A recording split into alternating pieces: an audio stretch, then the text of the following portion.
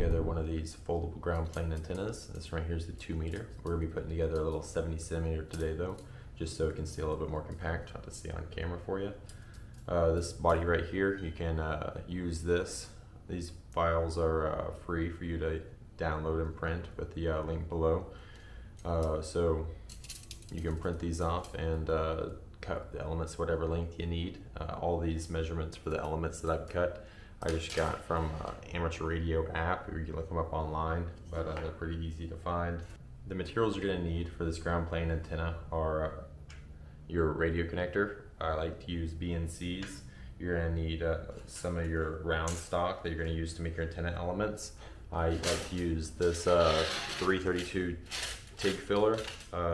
This is brass, but you can get aluminum or steel also. You're going to need all of our 3D printed files, all out here. I printed those on PLA+. You need 4 little pieces of wire cut to 4 inches with both ends stripped. I stripped one about 3/8, the other one about 5/8. With your radio connector, you're also going to need one of these little locking rings, but most radio connectors come with those. And then you're going to need a little bit of wire, just some type of stiff wire or pin material that we're going to use to make these pin hinges when we start to assemble the body. And of course some solder and some way to solder.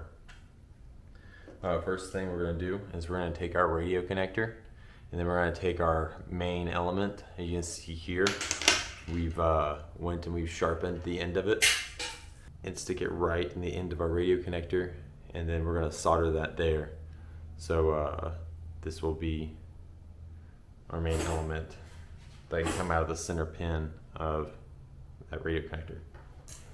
Next, we can assemble the body of the antenna. We can take our parts. We can take our bottom hub here and the fatter of the 2 types of arms. What we're going to do is just match up the holes. Then we can just put a piece of this wire through.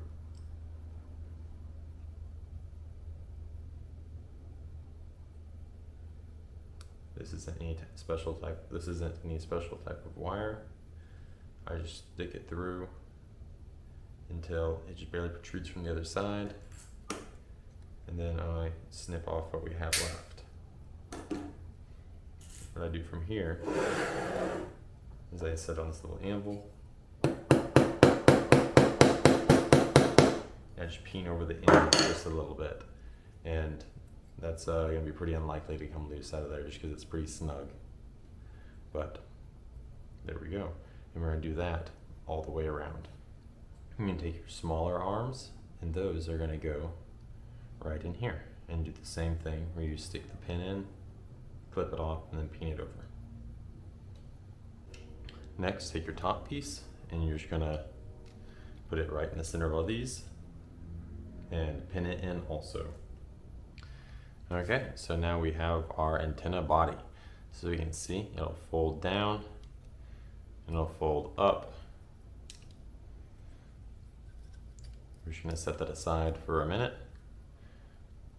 because next we're going to take our 4 wires, and each one of these at the long end we're going to wrap around inside of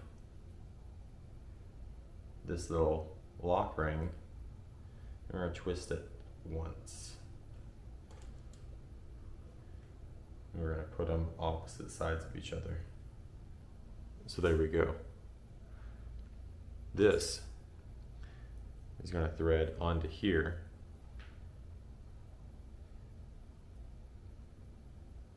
And where these wires go inside of this ring, those are going to go in these flat spots right there. There we go. Push it just all the way down up against the shoulder.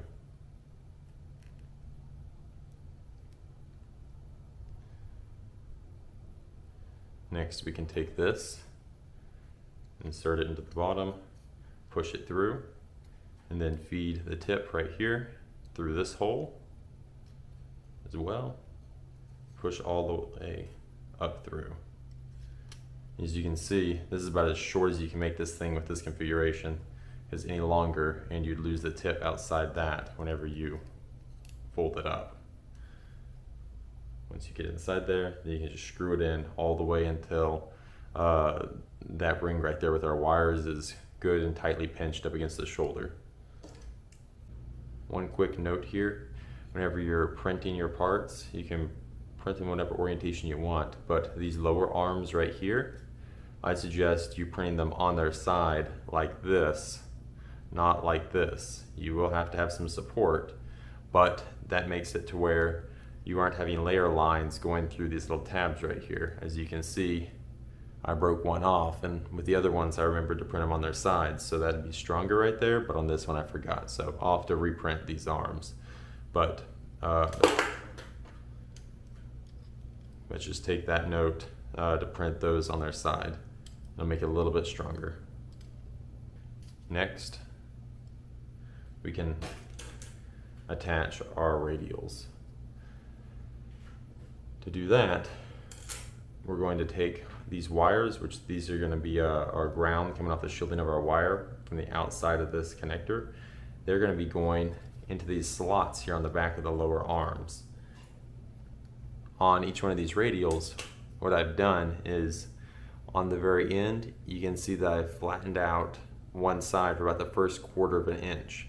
And what that's going to be for is we're going to lay the wire down inside this groove, then we're going to shove this up in there, and this little ramp right here is basically going to pinch the wire underneath it.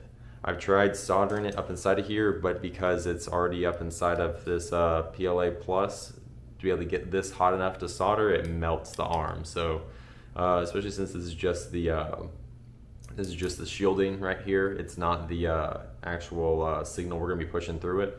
I found that just the physical contact is good enough, and you don't have to actually solder it. It was tuned up just fine without having it soldered. But what we're going to do here is each one of these wires is going to wrap around as far as you can to a post or to an arm.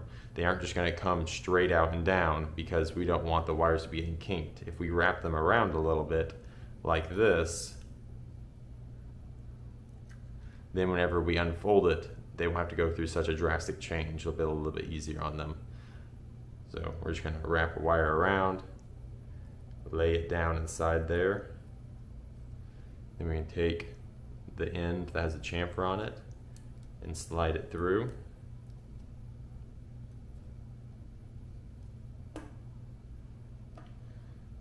And just slowly push it through until it completely covers up the bare end of your wire and bottoms out. So you can see right there, we pinched the end of the wire down really well, and it's all covered up and it's in there really tight. From here you can go and you can lay a little bit of glue or something down in there just to make sure that nothing goes anywhere. And there we go, here's your antenna. Folds out nice and easy. So also with this, there'll be an extra file for this little clip. This clip right here just snaps around the base, and you have a 1/4-inch hole in it, which can be put on a camera tripod. So the little bolt that's in the camera tripod, that just slides right over it. And if you have a nut, you can tighten it down so you can attach it to a pole or something.